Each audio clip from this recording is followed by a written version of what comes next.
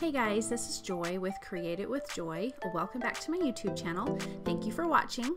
Now today's card, I have used die cuts for this really cute Easter bunny sitting in a basket full of candy and Easter eggs, and I love how it came together. So we are going to be die cutting, and this basket die cut is from HoneyBee Stamps Bushel and Peck honey cuts. And there is a stamp set that goes along with it, but I did not want to stamp the basket. It looked a little more fall, and I wanted to make this a little more Easter-like. And then here is this really cute bunny. My favorite things, Cottontail Cutie. Super cute, you guys. So I'm running that through some cream cardstock from Simon Says Stamp. Whenever I get my card kits, I just stick that colored cardstock aside in a group. That's just for Simon Says Stamp, but I did do a cream. I didn't want to do a stark white bunny because I wasn't quite sure what I wanted to do on my background. While I was doing the die cutting and everything, I was kind of thinking about how I wanted the background to be. I didn't want it to be a complete big scene card, but I didn't also want it to be stark white. So you'll see what we do. I was playing around with it.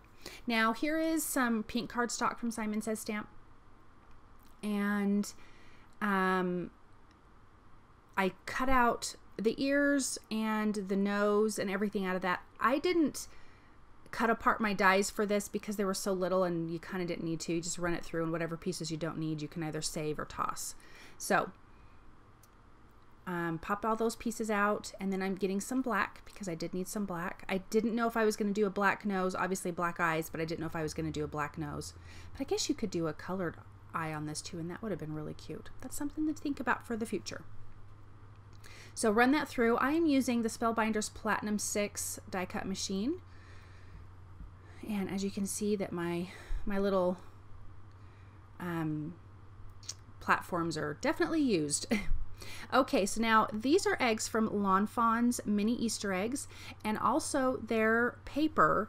It's called the Spiffy Speckles paper, and it looks like speckled egg, like speckled eggs. And so I just, as soon as I saw that paper, I'm like, now this is what I need to use to cut out these cute eggs. So running that through, I think I cut out 6 or 7 eggs. And then there is a little piece in there that looks like the egg is cracked open, and I die cut 2 eggs with this little cute little cracked open piece. That was another thing with this card. This was kind of a work in progress the whole time. I didn't know if I was going to have candy coming out or little chickens coming out, but I decided on candy. Now here is that die cut basket. Again, that's from HoneyBee Stamps Bushel and Peck honey cuts.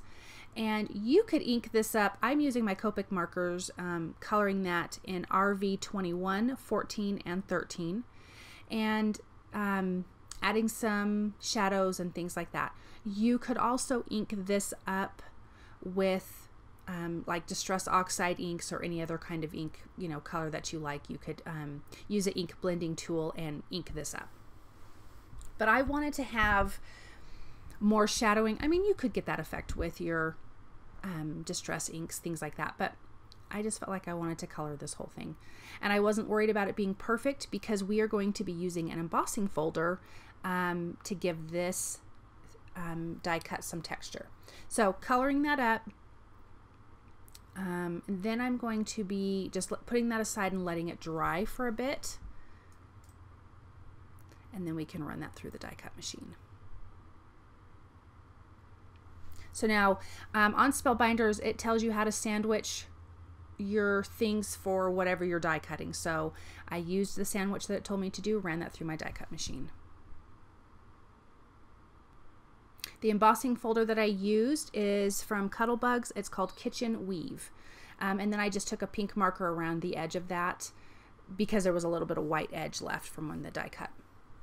So now I'm going to ink up my background, and while I was sitting there I thought, you know, if I just lightly ink it up with a little bit of green, I used Twisted Citron in my Distress oxide inks, and then a little bit of tumbled glass above that. It would just give a really soft background that kind of had a scene look to it, but wasn't a full scene and it didn't distract from the stuff at the, you know, in the front of the card, the bunny and the Easter basket and all of that. So that's what I did with the Distress Oxide inks. Now let's get this cute little bunny together. I used some Ranger Multimedia Matte, glued down the little body. You're not even going to see the body, so I wasn't worried about adding all the parts to it. It was just kind of for me so I could line things up properly. And then I used a tape runner and adhered the cute head. And I'm just lining up this basket. Now, between the bunny and the basket, I mean, if you did a 5x7 card, you could fit everything on there. I don't do 5x7 cards. So I was going to be trimming off the bottom of the basket. You don't need the whole thing. You get the whole idea of what's happening. So I added one of his little arms, and I popped the basket up on foam tape since we will be tucking in grass and Easter eggs. So I just want to make sure that's good and straight, and then I will trim off the excess off of the bottom. And then we can attach his cute little arms underneath his body. And it looks like he's just hanging out in this basket. This was a really cute and fun card to put together. Using my Multimedia Matte glue to adhere that down. And then I was like, I think I have the wrong arm in. I did not have the wrong arm in. Aren't we funny sometimes? It was like the inside of his ear that I was trying to use as his arm. So again, trim off that excess. And then now let's get this bunny's little face put together. So start with the eyes. Like I said, you could cut this out of a colored cardstock and you could have really cute blue eyes or green eyes or brown, big brown eyes. That would be darling too. Maybe I'll have to try that. Then I'm adding his muzzle. Well, this is a her. I'm going to quit saying him because I turned this into a girl. And you could pop these things up on foam tape if you wanted a lot more dimension behind the face. I wasn't worried about that this time because I wanted the basket to be what was dimensional. So I'm adding the part down that is like the little mouth and the little nose. And then this is where I was playing with a black nose or a pink nose, and I wasn't quite sure. And both would be cute, but I felt like I really liked that soft pink. So I added the second die cut nose so that would stand up a little bit further also. And then obviously adding some pink inside of the ears. And there is a right side up when you die cut, and I had that backwards, and so I just had to fix that, wiped off the glue, and it was all good. So I think this bunny turned out really sweet and cute, very soft. Now I took this green cardstock from Simon Says Stamp, and I just sliced some really tiny little pieces, crumpled it up in my hand, cut it in half, and then I kind of twisted the bottom and tucked this into the basket so you could have that cute little grass that we always get in our Easter baskets that leave a huge mess for us mothers to clean up forever and find it forever and ever. But I think this turned out so cute. And then I just trimmed it to the length that I wanted.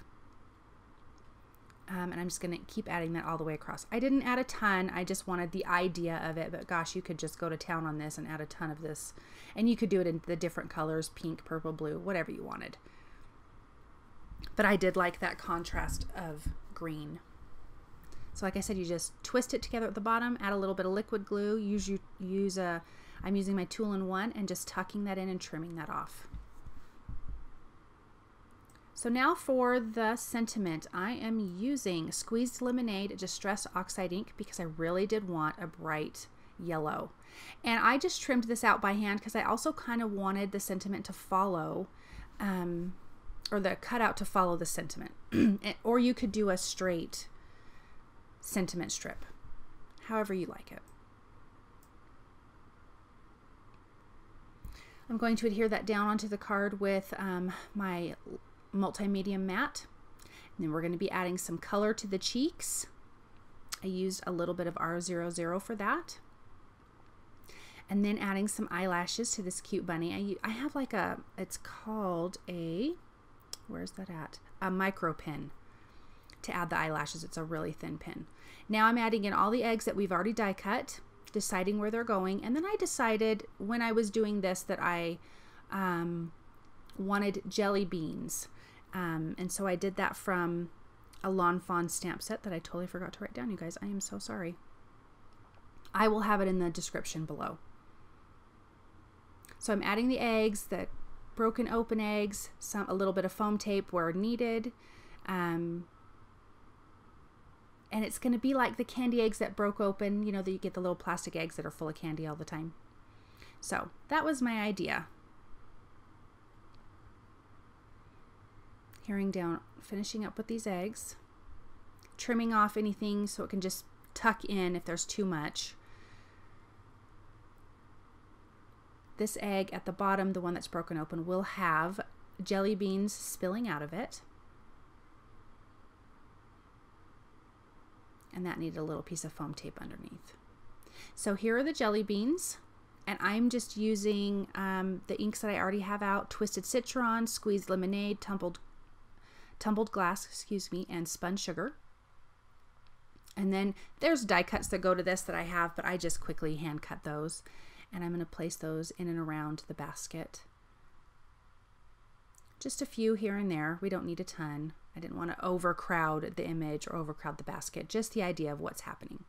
Now here is this really cute little bow, and it's from Mama Elephant. It's called Dainty Bow. This has 3 pieces to it. It has 2 front bow pieces, and then it has the tail pieces of the bow, I guess that's what I'm calling it. But the back piece has a little piece that you wrap around the front, which hangs onto it, and you can also add those little tail pieces to that. I did it a little bit differently, and then I used my tweezers to hold it together while I was waiting for it to dry. Then I'm going to add it to this cute little bunny's ear. Add a little bit of white highlights with the gel pen to the eyes.